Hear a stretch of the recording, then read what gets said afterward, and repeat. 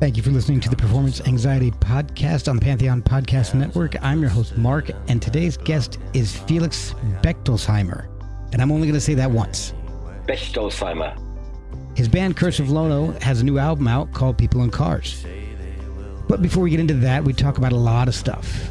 And Felix has my unfailing respect and admiration for being completely open and honest about the path that led him to go to rehab, including a harrowing experience in an experimental opioid addiction program in a German mental hospital. But music is one thing that helped pull him through. He wrote over 100 songs during that period. And soon after, he started his band, Hey Negrita, and Felix reveals why they gave themselves that unusual name.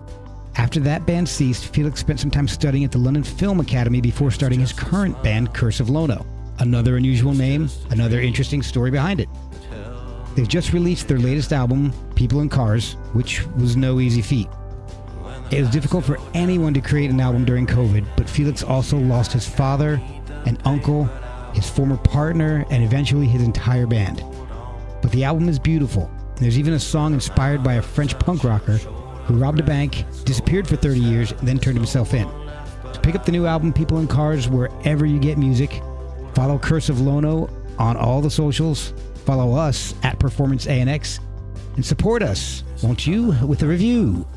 Buying merch at performanceanx.threadless.com or with a coffee at ko-fi.com/performanceanxiety. And buckle up for one hell of a conversation with Felix from Curse of Lono on Performance Anxiety, part of the Pantheon Podcast Network. Hi, this is Felix from Curse of Lono, and I'm on Performance Anxiety. I am shamelessly plugging our new record, People in Cars. Pick up a copy. It's out on vinyl, yellow vinyl, clear vinyl, cassette, CD, all streamable platforms, and give it a go and like it, share it responsibly. It can be a little addictive, I'm told, so be careful. Hey. Hi there, how are you doing? Good, how are you? I'm very good. Nice to meet you. Nice to meet you too. I've got one new dog running around the house right now and making sure he's getting taken care of. I might have the same problem with the kids running around. I'm at my sister's place, and I think we've got 6 kids running around. So I've gone as far away from the house as I can, but they might come running in any minute. No problem, man. It's that's the kind of stuff that makes me laugh. So I'm good with it. If it happens on my end, I'm like, God, someone to take care of the dogs. Good. We'll see who lasts the longest. Yeah. All right. So the first thing before we jump on, I did want to thank you for doing this. I've been enjoying the music. It's awesome. Thank you so much. Thank you. My first question is, how the hell do I pronounce your last name? Bechtolsheimer. Oh my God, I'm going to let you say that. But it's Bechtolsheimer, but I would stick with Felix if I were you. All right. Well, I normally go with just Felix from Curse of Lono. I think that's enough. We can do that. Yeah. So what I like to find out, to, I guess, understand where you're at now, is to find out how you got into music in the first place and how it affected you growing up. Were you interested in music as a young kid? Were there instrument lessons? Was there a lot of music in the house? There wasn't that much. I mean, yes, my parents weren't very musical or weren't very interested. My dad had a nice record collection, but he didn't put it on that much. There was a lot of Harry Belafonte and Johnny Cash and, that kind of stuff, a little bit of Procol Harum and ABBA and things like that. Oh, wow. But it was my grandparents were very big. They both played the accordion. Oh, wow. And I grew up in Germany, so they would play these old German folk songs, and I would just run around and clap my hands. That's what I'm told. I don't remember this that well, but I would run around and dance, and I always apparently loved having music around, but it was more with the grandparents than with my parents. And then when I moved to the UK when I must have been 9 years old, I think.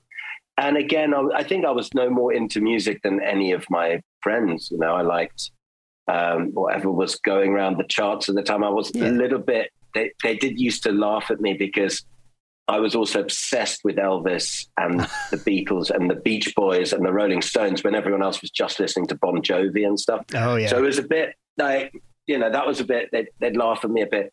But it wasn't until I think I was 14 years old, and I was at boarding school, and I wasn't having a very good time of it. I really was having quite a tough time. Yeah. And one of the older kids came into my room and he said, come with me. And he took me to his room and he said, right, he gave me a shot of vodka and he put on Nevermind the Bollocks by the Sex Pistols. Oh, wow. I had to listen to the whole album, and he kept pouring me another drink. And then when we finished the record, he goes, right, one more drink. And then he put on Pink Floyd, The Final Cut, which was obviously two very different types of music. But it was the first time in my life that I heard music where I went, the lyrics are saying something very profound. Yeah. And in two very different ways. One's like an angry kid saying, leave me alone. Yeah. You know, stick it. I'm not doing this. I hate the world, anarchy, whatever. Pink Floyd was a much more considered, thoughtful approach. But I remember both of them going like, they both spoke to me because I just thought this is just an incredible thing that I'd never thought of music beyond, you know, baby, I love you, I miss you, I want to be with you kind of thing. Right. I'd never got there that this could be expressing something much, much bigger than that. And I think that was probably the moment I was hooked on it. Oh, wow. So did that make you want to, were you taking any lessons before then? Were you playing any instruments? Yeah, I'd taken some piano lessons. I took piano lessons. And then they said, well, because I didn't speak English when I moved to England. So I had to sort of, they said, stop piano lessons for a term before your exam so you can catch up a bit. And so I said, okay. And then after a term, I said, I'm back. And the teacher said, look, if I were you, I wouldn't bother. So I didn't do any more music lessons after that. I did a little bit of piano and that was it. Oh, wow.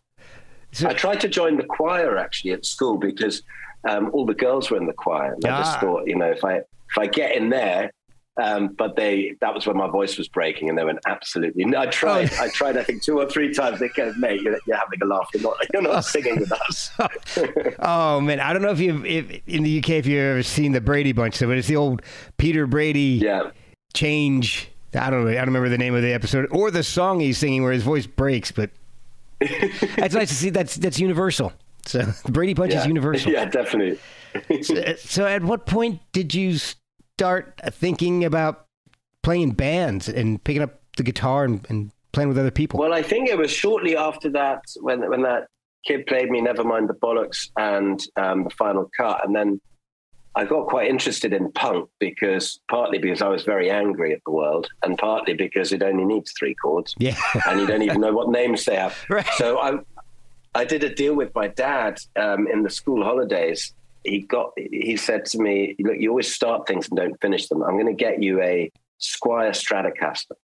And if you're still playing it in a year's time, then it's a gift.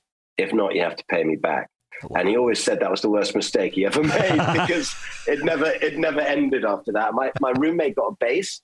And we just started right then and there, writing the most awful songs, making the most awful racket you could make. But I've been obsessed ever since. Oh, man, were you guys playing out at all at that point, or were you just playing in the rooms? No, that was too early. I think I first started gigging when I was 15. I did my first show. Wow. And it was amazing. We actually made money.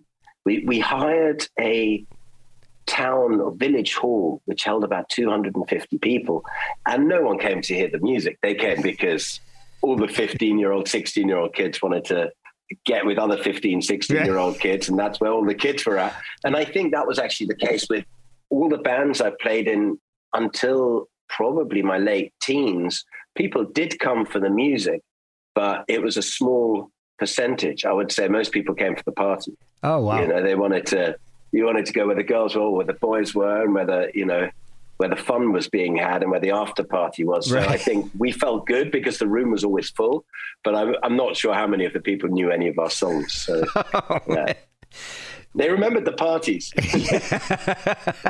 Hey, we got to go to Felix's party because that's where everybody's at. Exactly. We'll be right back after a word from our sponsors. This podcast is sponsored by BetterHelp. Without a healthy mind, being truly happy and at peace is hard. The good news is therapy works. But what is therapy exactly? It's whatever you want it to be. Maybe you're not feeling motivated right now and would like some tools to help. Or maybe you're feeling insecure in relationships or at work, not dealing well with the stress. Whatever you need, it's time to stop being ashamed of normal human struggles and start feeling better, because you deserve to be happy. And now you don't have to worry about finding an in-person therapist near you to help. BetterHelp is customized online therapy that offers video, phone, and even live chat sessions with your therapist, so you don't have to see anyone on camera if you don't want to. It's much more affordable than in-person therapy, and you can start communicating with your therapist in under 48 hours. Try doing that in person. So join the millions of people who are seeing what online therapy is really about. It's always a good time to invest in yourself, because you are your greatest asset. And a special offer to Performance Anxiety listeners: you can get 10% off your first month of professional therapy at betterhelp.com/performanceanxiety. That's betterhelp.com/performanceanxiety. Thanks again to BetterHelp for sponsoring this podcast. But it's, that's a thing.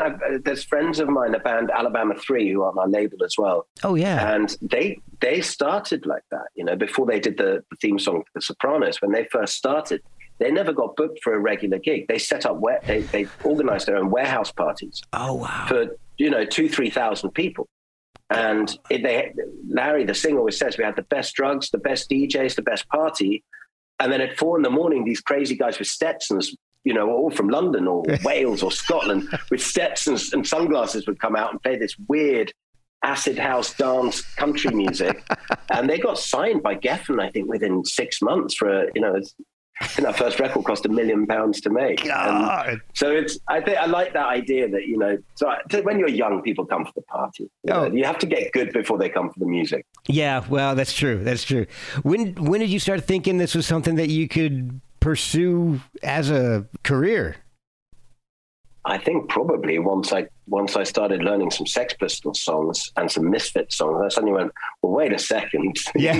If I can learn all 3 of these chords, then, and part of it was because with that punk movement, there was so much of it was outrage. I thought, I know I can be outrageous. I know I can grab people's attention. And I was, a very different person back then. And I thought, well, if I can do that, as long as I can hold 3 chords down, I think I was very, at that age, you think you can do anything. So I was just like, no problem.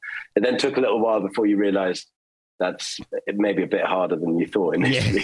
Yeah, exactly. If you're doing 3 chords, you got to be one of the first people to jump on that one. So you ended up starting Hey Negrita. Yeah. But you're in Florida in rehab. How did you get from... Well, Negrita started just after. So I was in Florida I went over there in 2000. And I think one of my biggest therapy, the thing that kept me going, that kept me motivated. I don't want to say it was the therapy, because I had to do a lot of that. Yeah. But I found a lot of people who we had all the right intentions and were desperate to improve, get back on track. They struggled because they didn't have any motivation, really. They didn't have anything. You knew how to survive in a certain lifestyle, certain environment, but you couldn't really see beyond that. Wait 1 second. I'm just going to ask the kids just to step aside 1 sec. Yeah, no problem. Guys, I'm in the middle of America. Can you ask me if there's another loo they can use? Thank you. Sorry, mate. No problem, man. No problem at all. Carnage. Hey, that's what editing's for.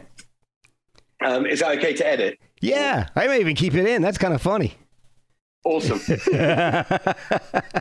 Okay, so I'll get back to that. So, I think it was the music that was the sort of motivation to keep me going while I was out there. So I wrote probably 100 songs in that first year. Wow. Of which I reckon probably 93 of them were rubbish.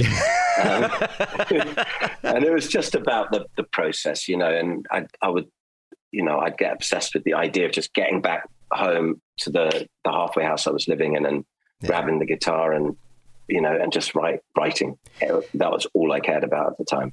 So then when I came back, I started Hey Negrita with some a guy who I was in a band with for a long time called Zach Allen, who was in a band called Late Night Munchies with me. He was on guitar.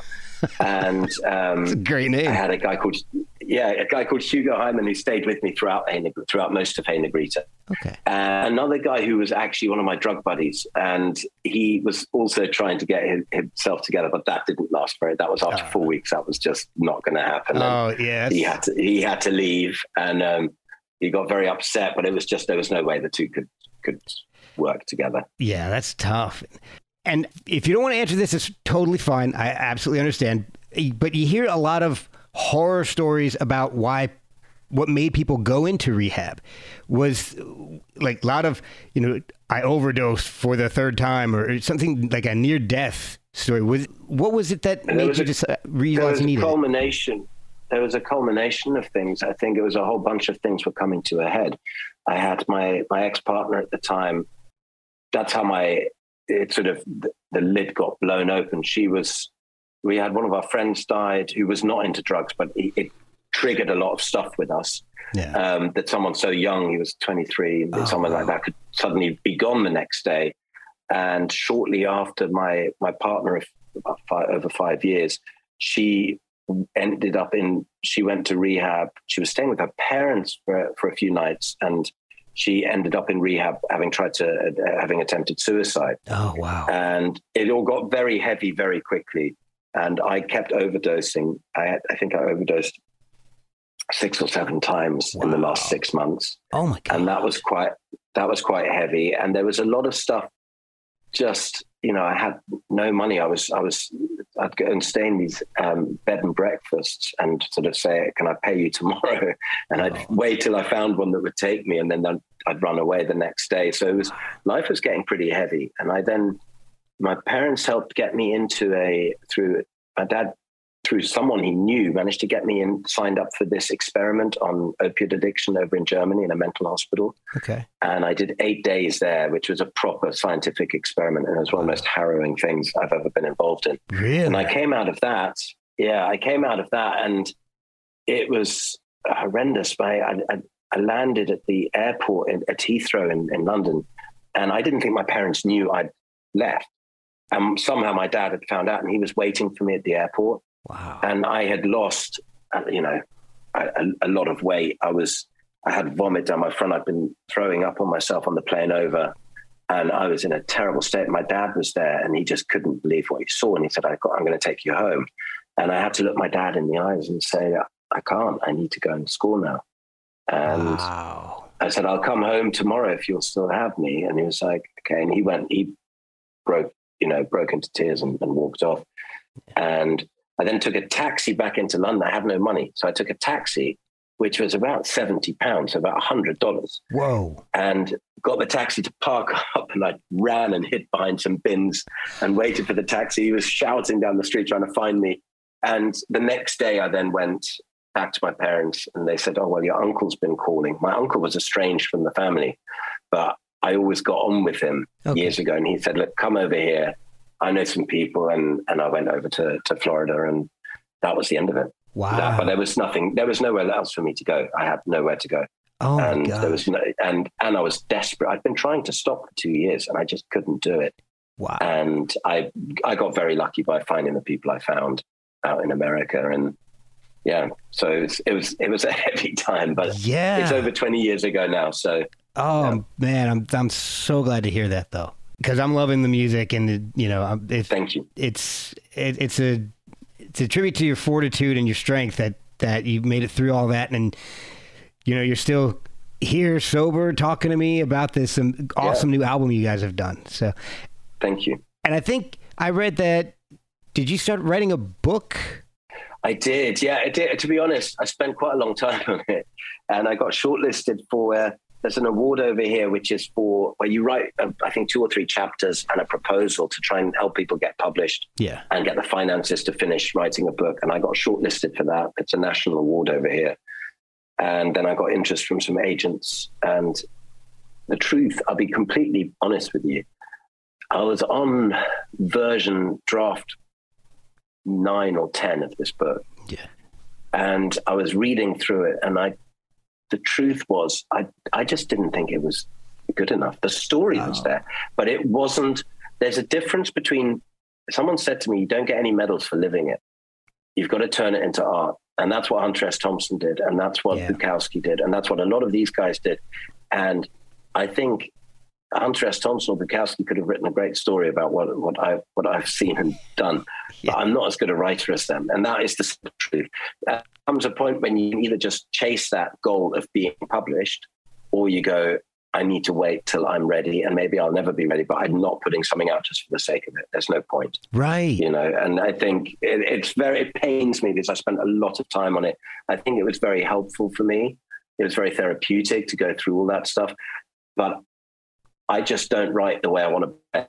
Yeah. Not yet. So I just had to, at some point, and I was getting closer to some proper interest, but it wasn't good enough for me. It's like putting out a mediocre album where you go, oh, I'm not really 100% happy with it. Then what are you doing putting it? Unless you're a band that's making so many millions of dollars doing it, then fine. Yeah. It works for Paul McCartney. Yeah, it doesn't, sorry, Paul. But you know what I mean. It was just not there. He does listen to this podcast quite often, so. Oh God. All right, so back to some music. The band Hey Negrita, the name is from a Stones song. Yeah. Why that song? That's an unusual choice. It was not thought through. We had a gig. It was some thing. I don't even know what it was. So we got a gig, and we didn't really have a lot of songs. So we're just like, right, we need a name. And one of the guys was like, look, there's too much in rock and roll. We need more hey, hey, hey. So it's like, right, I don't know where you go with this. He goes, how about Hey Negrita? I was like, it's a rubbish song. And he goes, yeah, but Ronnie is involved.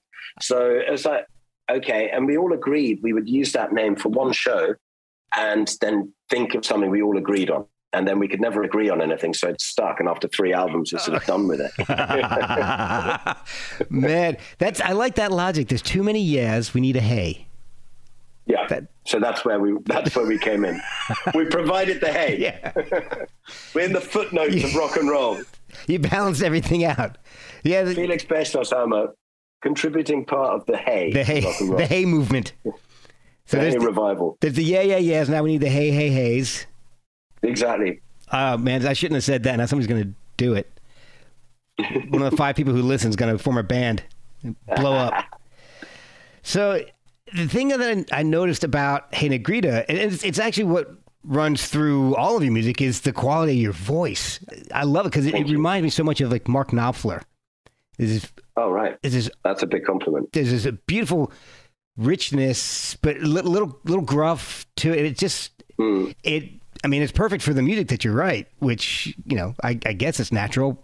I don't know. I don't write or sing, so Well, it's interesting you say that, because for me, I felt that I was still finding my feet, especially with those early Negrita albums. And bizarrely, I feel like with this new Curse of Lono album, it's the first time I feel completely comfortable with how I'm singing. Oh, wow. And which is really weird. I don't know why that happened, but it's taken me that long. And I'm finding like, this actually, it's probably because it's the closest to how I talk.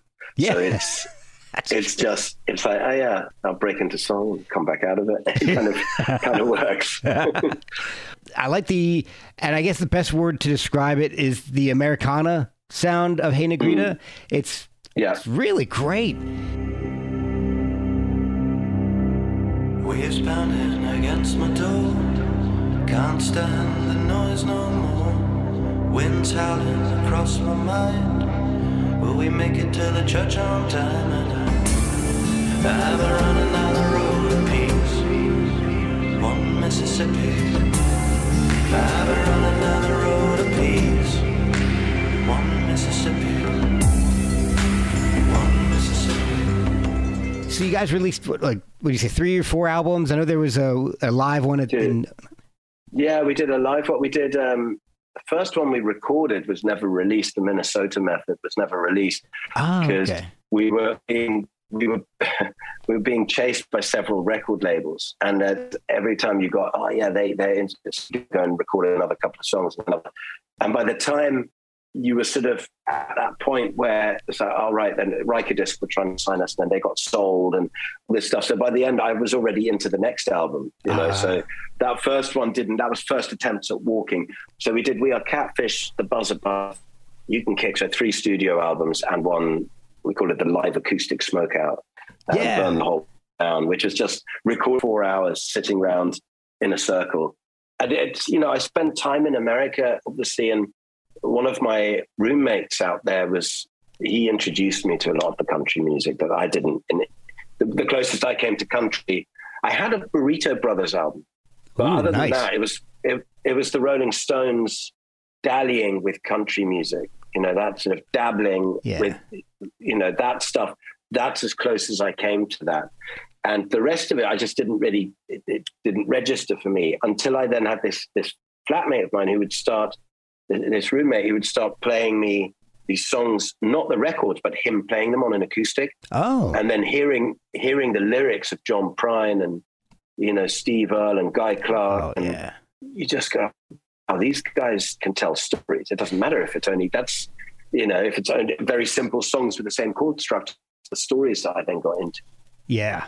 Oh, man. Okay. So as a little bit of an aside, which this may get edited out because far be it for me to promote another podcast on my podcast, but this guy gets a lot more listens than I do anyway. If you're into old country, if you haven't checked it out already, there's an amazing podcast called Cocaine and Rhinestones. Did you say Cocaine and Rhinestones? Yes. Wow, I'm going to check that out. It's hosted by this guy, Taylor Mahan Coe, who's the son of the legend David Allan Coe. Yeah. He's got a lot of knowledge about the country music scene, and he starts from the very beginning and like the origins of country music, and then he goes into some of the big stars, and he does season 2 is basically all about George Jones and the people around George Jones. It's really wild. Wow. I'm not even a big country fan. I'm going to check that out. Well, I've just sort of fallen into it sort of, and then I just got, it sort of you find a genre, it snowballs, doesn't it? You start digging in and Sorry, I'm going off on tangents. No, that's what I love about the podcast. It doesn't have to be anything. It's not strictly regimented at all. It's just a conversation.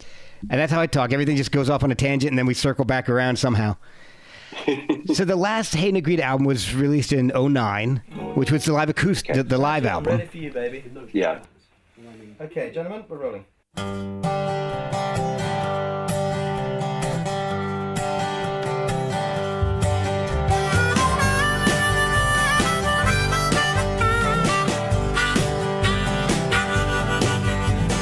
Jump right in, a bitter taste. I just can't spit you out. I've been poisoned to the gut for so long. But the first Curse of Lono didn't come out until 2017. So that's what, like 8 years or so? Was that when you were writing? I didn't know that. I didn't know that timeline. Yeah. according to my source here, Discogs. That sounds about right, actually. So in 2000, after the Negrita album, the last one from memory now, we then went and did some more touring the year after. Okay. And I think we went to South by Southwest and did American and toured Europe in the UK. So we were still active, but recording. And then when that finished, I think it's an interesting one. That record came out, I think from memory, the same day as Mumford & Sons' first album. Oh. Now, I'm not sure, you can check. I may be wrong, but it was roughly the same time. And our record was actually really well for what we were hoping, really well for us. We'll be right back after a word from our sponsors. Hey guys, I want to talk to you about socks for a second. Why not? It's a music podcast. But I tried a pair of socks from Boldfoot and loved them. I've only worn them once because my kids have stolen them. So in my household, that's the best endorsement I can give. And I guess it's fitting because the design I chose was Jailbird. The design I chose was Jailbird. I might keep that in. The socks are 100% American made and 5% of all proceeds go to veteran charities. It makes sense, seeing that Boldfoot is a family and veteran-owned company. They have a huge variety of styles. So check out boldfoot.com and buy some of the best socks you've ever slapped on your feet. And help veterans while you're at it. That's boldfoot.com. We were one of the first bands. We used to love to a festival. That didn't happen over here that much. And we used to, it was almost like a cause, we need to fight for this roots music thing, whatever it is, folk, Americana, it doesn't matter. Right. We need to fight for that. And there was, I don't know, it almost felt like we weren't the ones who'd won the war, but we felt like the war had been won. We were just rooting for the right. So that these guys, so the cool kids were playing banjo and accordion and stuff, and we were the cool kids. So there's a part of me that then went off and I had the band members were leaving. We had our accordion player went off to be a professor or lecturer of music at Moscow University. Wow. We had our lead guitarist he's now a doctor of folk music at Newcastle University. And everyone went off to do these they were serious musicians. They went off to do these, and they didn't do it to go and do, they said, well, we've done this now. Now I want to do some academic stuff and do some, so right, see you later, guys. Yeah. And I'd written the first Curse of Lono record at that point. So I went in with Ollie Basin, the producer I still work with now, and we got the first three offers for the first three live show offers for Curse of Lono. And I swear this is true. It was New Orleans Jazz Fest, the Isle of Wight, and South by Southwest. And it was all off the back of Hey Negrita. People went, we want Hey Negrita. And I said, well, I don't exist anymore. They go, what else have you got? And I said, I've got Curse of Lono. They go, we'll take you. Wow. And I suddenly went, I don't have a band. I don't want to get back in the little red van, do the same thing. I need a break. So I put it all down. And went off to write this crazy book. Went off and did some other stuff. And then I had somehow fell back into it. And, I got an acoustic baritone guitar that I play. I was walking past a guitar shop and I saw this thing. I went in and played it and they go, oh, that's on. Think about it. I'm sorry, I don't play music. It didn't matter. I said, I need that. Wow. I went home and then wrote 3-4 songs in a week and then called Ollie, the producer, and he's going, I haven't heard from you in a while. And I said, I'm sorry, let's get back in. And we finished the record and then put a live band together and it started. But there was this big gap in between. Wow. It's so wild for me to hear. I didn't realize it was so long until you just said that. That's scary. And also the album came out. The album was then finished, but then we decided to pull some songs off and make an EP, put that out. We did a bunch of touring, then we did some more touring, then we put some singles out just to build it up before the record came out. So there was quite a big gap there as well. But yeah, no, there was a lot of stagnation. I mean, with Hey Negrita, we released an album at least once a year, for the time we were together. Yeah. And then here it was a little bit slower. And one thing I noticed about a lot of the releases, they're followed with documentaries or films about the albums and the music. I love that. Being a photo guy myself, I kind of love that. Is that something that's usually brought up to you, or is that your idea to start filming when you're recording? I studied at the London Film Academy in that break between Hey Negrita and Curse of Lono. I think I did a year there, or 6 months or a year, and studied documentary filmmaking.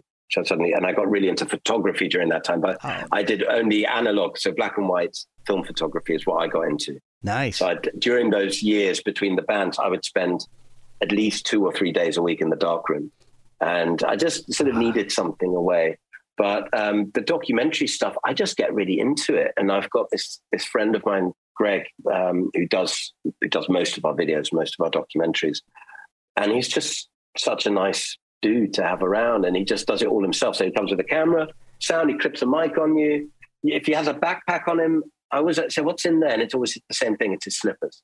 So if you're on a video shoot, takes his shoes off, slippers on, he goes, right, now we can work. Nice. And it's just, he's like an extra part of the band. So that is great. And I'm the guys do wind me up because I love music documentaries. I watch every music documentary going. Oh, so, I do too. So I think that's probably another reason why I just love getting some extra film content in there.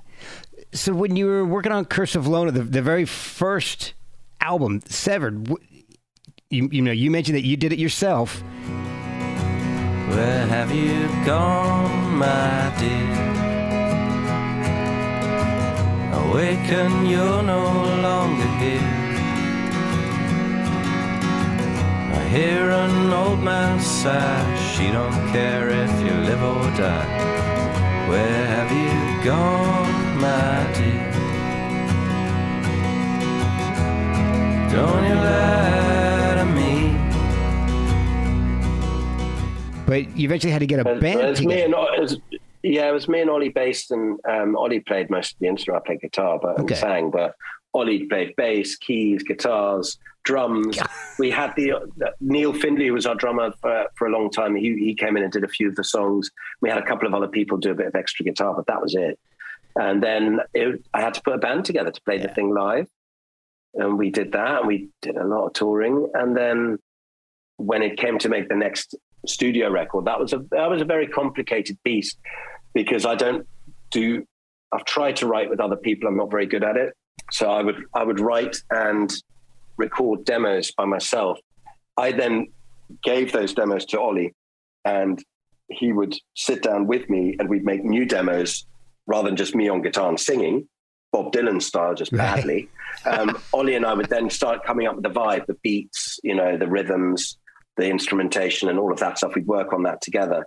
And so that'd be a second wave of demos. That would be the first time the band got to hear anything.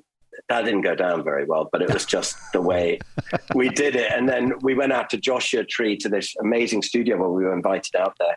And it was like a boot camp. Ollie would be like with the bassist for an hour, going, no, more like this, with the drummer. And he'd really sort of shape and conduct the whole orchestra. Wow. And, so it was a very interesting way of working. I think the others enjoyed it because it's great working with someone like Ollie, but I think it's, by the time that second studio record was done, they all felt that they'd very much earned the opportunity now to make a band record without the bloody producer interfering every 5 minutes. And I was very nervous about that, but I said, you know what, we've got to give it a shot. And if it doesn't work, it doesn't work. So we went in with all those intentions, and then this bizarre thing called COVID-19 hit and basically sank the ship. So it's one of those things. When the band came in and started playing the songs for Severed, did you find that they changed much from sound-wise? Yes, they did, which frustrated Ollie whenever he came to the band live. But I just felt that you can't, in what the work we do, this isn't, we're not Elton John or, some huge band where you have to play it note for note. You have to let musicians who come in, you have to give them the freedom to find their own space within a song. Yeah. I think that's really important. So it became a rockier affair than the album. It was a much more rock and roll thing, and it worked. It was a lot of fun. Well, I like the videos you did. I was watching the one for Welcome Home. Had one of my favorite people, BJ Cole. Yeah. Back to Bedlam now. I step off the train. Push it in my face. I know it's all the same. So shut the bedroom door. I don't wanna hear you moan. Slap and water, she said. Welcome home. Oh, baby, don't you cry. Yeah, DJ's great. Yeah, he's such a good guy. And I really like the song London Rain because it's got this kind of Chris Isaak meets the Doors feel musically. It's so cool. Yeah. I love that song. I'm going back down to the city. I'm gonna let my shadow be. Back to the city. I'm gonna let my shadow be.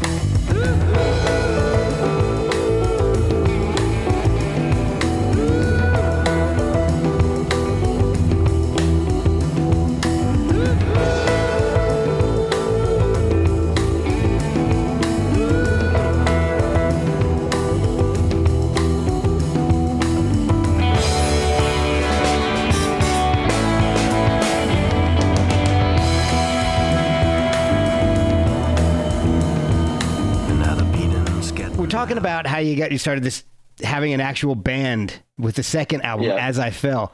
So did you have to mentally approach that differently, writing, since you knew it was going to be a full band at this point? Yes. To a point, I had to sort of maintain in my head space for everyone to do their thing. Right. It was quite nerve-wracking for me because I know Ollie and I can, if I've got 2-3 songs and it's me and Ollie go in the studio together, one, I know it's going to be fun, and two, I know it's going to sound better than what I had in my head to start with. So to suddenly compromise, but you have to compromise because you can't expect people to turn up with a big smile on their face, excited about the music, go all the way around Europe 17 times or whatever it is, and then go, oh, but by the way, I don't really need your input on this. You can't do that. Yeah. And I think we got away with it on As I Fell. I think everyone felt pretty good about that one. I think everyone loved the process, and everyone learned a lot because, Ollie is he's not a bossy kind of person. He helps you understand why he's trying to do it a certain way. And so he gets the best out of everyone. I think by the time we got to People in Cars, that was a much more complicated beast to deal with. Well, my favorite track off As I Fell is I'd Start a War. I mean, that song is just awesome. It's like a dirty blues. I love that song. Swaying in the doorway, got the scars out on display. Think I'm right for your dissection if we're heading down that way. The senders got me scratching around, cut the brakes, we're only passing through. Stop me before I hit the ground, 'cause honey, I would start a war for you.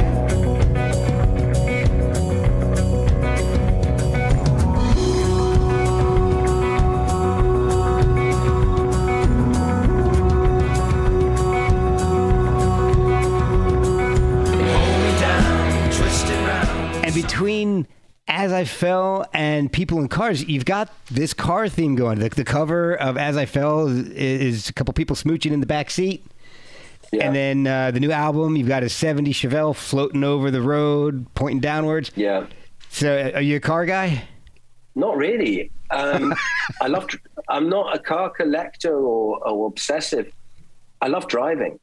I used to when I was in Florida, when I got clean, the first 6 months, whenever temptation really hit, and you've got to imagine wherever there's a lot of people trying to get their life together, there's a lot of dealers hanging around as well. Oh yeah, trying to profit off that. Yep. And whenever I felt really low, I would get, my uncle had this Jeep Wrangler, and I was down in Delray Beach for a bit, and then Boynton Beach down in Florida, and I would I'd just grab a pack of CDs, like a stack of Rolling Stones CDs. Yes. And I would just drive along the ocean all the way to Miami and back until I felt better. So for me, driving and listening to music is just one of the most amazing things. And Ollie said to me, look, we have a lot of reviews always say this is really good driving music. And with this album, I was looking at, life was really good when we started making this record, when I started writing. So I used photography books to try and get me excited about, not excited, that's the wrong thing, to try and get me in the right frame of mind for writing. When you've been touring for a year and a half, it's hard to sort of, right, I'm writing songs again. So I like the idea of photos because it just gets you, they suggest a story, but not too much detail. Okay. And they suggest a feeling that you may relate to. And for me, I just find it as a catalyst, it's quite good. And Mike Mandel's People in Cars was just something, I looked at that and just went, this is just the coolest thing. Yeah. That's awesome. And then and I was just like, right, that is the title of the album. I like it. Yeah. And Mike is cool with it. I didn't know him, but I managed to get his email address and I've been in touch with him. I sent him a copy of the record as well. And he's going, that's awesome that that it inspired that in you. So that I was really pleased with that. That's fantastic. I love hearing stuff like that. The one thing I haven't asked you yet is the name of the band, Curse of Lono. I know it's based on a Hunter S. Thompson book, but it's not one of his more well-known books. It's also not one of his better ones. It's well, that was our attempt at being super cool and underground. They did a coffee table book like a big book signed by Hunter and by Ralph Steadman. Oh. And it was a limited edition. And, you know, no one really knew about this book, but there was one in the studio when we started doing the first Curse of Lono demos. And we were looking, the story isn't great, but the images are amazing in there. And we just went, this is really cool. You know, no one else knows about this. Let's call the band that. By the time the first EP came out, it was as a paperback in every bookshop, in every Waterstones and foils. So it wasn't cool anymore. Everyone goes, why do you call your band after that book? And I said, well, yeah.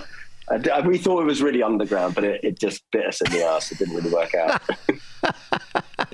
Well, at the time, yeah, I've always dug Steadman's work. There's a local brewery here, Flying Dog, and they use. Yes, I've seen those. I've seen those. Yeah, they look amazing. Oh, they're so wild, and it's good beer. So, yeah, People in Cars.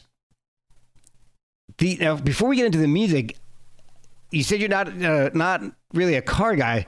What's behind the 70s Chevelle floating over the foggy road, kind of pointing down to it? I'd love to take credit for that, but I was trying to find inspiration for the album cover, and I was going through Pinterest and websites and all sorts of stuff, and I found this image, and I went, that's my album cover. And wow. I tried to track the guy down. It took me a while to work out whose image it was, and then I tried to track this guy down. I got his Twitter, I got an email address, and I messaged this guy for 3-4 months. Wow. Nothing. And so we just gave up. And we had 3 different artists come up with album covers for us. They all ended up being used as single covers for the album. Okay. But just as we just settled on another image, this guy, Azaric, I think he's from the Philippines or somewhere, emailed and go, hey man, I hear you want to use this picture for an album cover. And I was like, yes. And he goes, cool, do it. And I was going, okay. And he goes, yeah, I do different kind of stuff now. You know, it's yours, not a problem. So wow. it put us through a lot of pressure, but I just think it's just a perfect image. So I can have no credit with that image apart from finding it. I love the fact that it's people in cars, but there's no people in the car. Right. I love the fact that it's floating and you can't quite work out why it's floating. So it was just one of those, it just fit for me. That is so great. But you had to do this album all on your own again. You're back to where you started with Curse of Lono. Well, I started with the band actually. So that it started, we were meant to all go into a residential studio together. And then obviously COVID hit. Yeah. And that wasn't possible. And then we waited and waited. We kept postponing the recording and pushing it back. And then finally we had a window, but it was still very much hardcore COVID time. So we created the bubble, which was me, Ollie Baston, the producer, and Ian Berryman, our engineer. And the others would come in one at a time to do their parts. Yeah. And as a result, rather than going up a gear in having some influence over the sound, they went down a level, which was incredibly difficult for them. And I totally understand that. It was, you know, I would have hated to be in their position. I have to be honest, for me, it's difficult as well, because I had sleepless night over sleepless night, knowing that my band aren't happy. I had just lost my father, 2 months before we started recording. And I was in a very difficult, it was a very, very difficult time. I lost my dad. I lost a month later my uncle. And oh my gosh, I'm so 3 sorry. months after that, my ex-partner of 5.5 years as well. So it was a very difficult time. So to try and manage the emotions of 4 band members, get a record made in lockdown and, you know, prop up my mom and the rest of the family, it was just a lot going on. Wow. And so the guys came in, and the first version of the album, which was 10 songs, I think, they played on pretty much all of them. And so we finished this record, and the guys were not happy with how it had gone. They didn't like the sound of it. Some of them were saying, no, that's not what we like. And the label kept going on with it. There's no point in putting a record out right now. It's lockdown. So in that interim, I wrote a lot more songs. And so I called Ollie and said, look, I need to do something. I'm going mad here, not doing anything.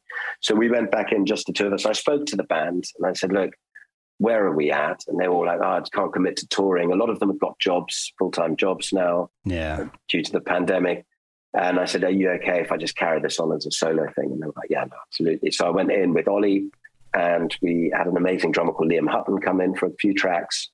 And Joe Harvey White, who played pedal steel, who's one of BJ's students, ex-students, long time ago. He played on all the tracks which the band were on, but then we kept him on, and he carried on. And then we made it. I think we recorded another 4 tracks, and they all made it onto the album as well. So we peeled some of the other stuff off, and so it was an album of 2 halves. That's amazing. Makes sense. Wow, it did. Yeah. I hate to say that that's not an unusual story with the way this pandemic treated everybody. I know. It's awful, but the album does flow so well. I do have my favorites though. And the first one is Think I'm All Right Now. That I love that guitar riff is great.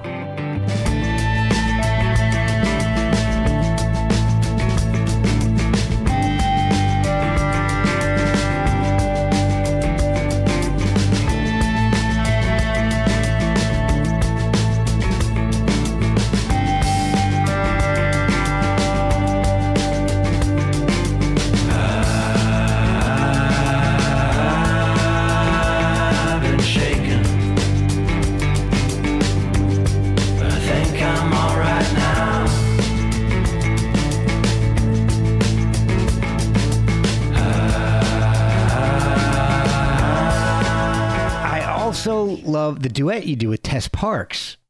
Yes. How did that come about? How did you start collaborating with her? Oh, that was a strange one. So I'd written this song, and it was written as a duet, but I didn't know who I wanted to get on that. And I asked Ollie, and he said, well, I met up with Tess a year or so ago out in LA. What would you think of her? And I loved her work with Anton Newcomb, you know. So I was like, well, that would be amazing. And he messaged her, and she came back, and this is middle of the lockdown. And she's saying, look, I'd love to do it, but I don't have a studio here. I'm in Toronto. And I was going, I know someone who I've just been talking to Mike Timmons from the Cowboy Junkies. Oh, yeah, who's based in Toronto. So I was like, Mike, I've got Tess Parks wants to do a duet. Could you record her? And he goes, I met Tess recently. We wanted to do a record. So it all sort of fell together. Wow. And they did a day in the studio. They sent us the parts. So I, to this day, have not met Tess. Oh, wow. But we were messaging yesterday because we're recording a tiny test concert, and I want to get her to do the duet with me on that. And she's going, yes, I'm in London then, let's do it. Oh. So I still haven't met her. We spoke on the phone, and I told her what the song was about, and, you know, because it's a very intense and personal song for me. So she understood what it was about, and she just delivered a stunning vocal, I think. 3 days on the sweat machine, we worshipped on our knees. A quiver on the polygraph, a shudder of release. I'm crouching in the corner, I'm staring at my hands. A hard nocturnal point of view, I thought you'd understand. You coaxed me like a matador, begged me to derail. Every single moral code you hid beneath your veil. The sweat under my wedding band, the wires in my brain. The sacraments we ridicule, the deeds we cannot name. When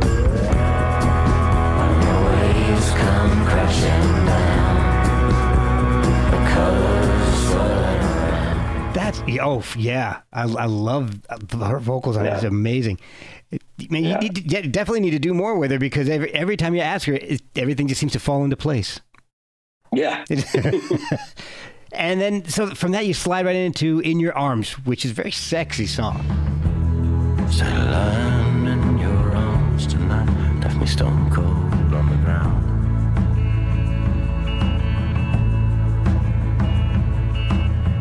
Just a little scratch, just a little sigh. I feel so reckless, babe. And me undress you with my mind.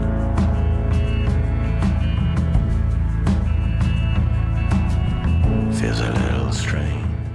Yeah, I love that song. I'm saying that a lot with this album, I noticed. Thank you. But you mentioned the pedal steel, like Alabaster Charlie. He's got that amazing pedal steel. And I thought maybe it was BJ, so the fact that it's one of his students. It's Joe Harvey White. Yeah. That makes total sense. Going back to the whole theme that you like of getting in a car and driving, buy the ticket, take the ride. That is an amazing driving song. That's just a great track to get in and just go.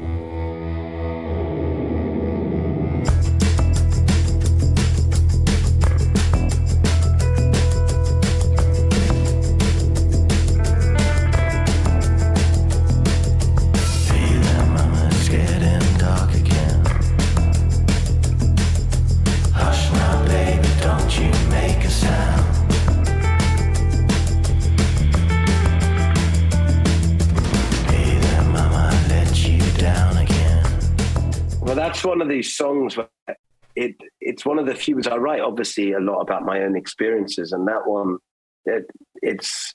I don't know if do you know the story behind that song? I don't know. Oh, this is amazing. I was watching the news, just BBC News, and this article, this little segment came on for about a minute. And they go, oh, a French punk musician from the Camera Silence band who robbed a bank and was presumed dead for 30 years has just handed himself to the police. And I was going, what? And they moved on to the weather or something. I was going, no, I was straight on Google. And I got obsessed with this guy. And this was a band, they were a punk band who was known as the French Sid Vicious. And they were a punk band, they had a record deal, they had a sort of cult following, made some records, and then got very heavily into drugs. And a bunch of them caught HIV. And they got stopped by the label, they had no money. They were anarchists as well, and they were just, it wasn't going well. So they decided to rob a bank. And they did. That's and natural. They got away with it. They got away with it. And then one of the band members wanted the fame. So he called a local paper and told them who it was. So over the next year, they all got arrested, or either they got arrested or they died from overdose or heroin or HIV or whatever. Yeah. Apart from the singer, Gilles Bertin, was disappeared. And I think it was about 10 years later that some auntie of his or something died, and they had to sort out the estate, and there wasn't much money, but they were. So he was certified dead. They death certificate, and he was gone. And literally 30 years later, he came across the border from Portugal, where he was working in a bar and a record shop, handed himself in. He had a kid, and he said he needed to be honest and face music because he would be ashamed in front of his kid. And I read this story, and I kept reading every interview, every little thing. A lot of it was in French. My wife speaks French, so she had to translate it for me. And I had this dream that I would get Gilles Bertin to sing the backing vocals on that track. And sadly, he passed away at the end of 2019, so I couldn't get him on there. But it was this, the song isn't about him, but it's inspired by him. It took me back to my old drug days and that feeling of, I don't care. But at the same time, being all tough, but also being quite scared. But as far as punk music goes, and I loved all the punk ethos, these guys robbed the bank. Yeah. I mean, everything else is hairspray. Yeah. You can sit there with your chains around your neck all you want. These guys actually did it. And they went on the run for 30 years. I mean, that for me was just genius. That is insane. I got to look that story up. I don't remember. Yeah, it's amazing. That's amazing. Incredible. Oh my gosh. All right, so that I guess that brings me to the next song that I wanted to ask you about, because I don't know if you can beat that story though. Time Slipping. You've had some songs that stretch into the 6-minute mark, but I mean this one goes beyond that. I mean, it was much longer than that. Oh my God. After my dad passed away, I couldn't sit down and write about it, if that makes sense. I couldn't sit and go, right, I'm going to write a verse and a chorus. It felt disrespectful, to be honest. And my brain couldn't go there. It was, it was such a, it was such a horrific night. And I was with him the night he passed away. It was so horrific. I couldn't write about it. So what I would do is I would do stream of consciousness writing, where I sit down with a piece of paper and I just write anything that came into my head. Yeah. Fancy a coffee. Yeah. Well, anything that came into your head. And some of the songs came out of that, but I also did it where I would just, on my little recording, I would just noodle around. Oh, yeah, I quite like that chord sequence. I just press record and see what happens. And I'm slipping the original demo, and I never sat down and wrote the song. I was literally just pressed record, was just playing around. And this thing started, this recurring chord sequence, and I just started singing over it. And it went on for 23 minutes. Oh my God. And I turned it off and I went, well, that was a waste of time.